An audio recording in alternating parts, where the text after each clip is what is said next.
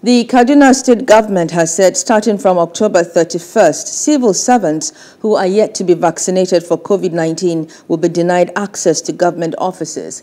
Visitors will, however, be permitted entry upon presentation of evidence of registration with the State Ministry of Health for vaccination while wearing their face masks.